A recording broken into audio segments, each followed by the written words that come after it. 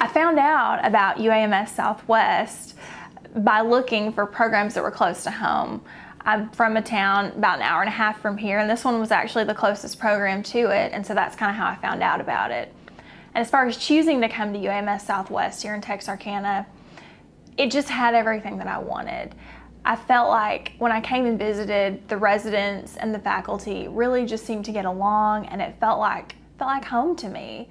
And Texarkana, to me, is the best of both worlds. I feel like I can get everywhere I need to go in about 15 to 20 minutes, but I still have some of the luxuries that the bigger city like Dallas or Little Rock has. So I'm really pleased with coming here.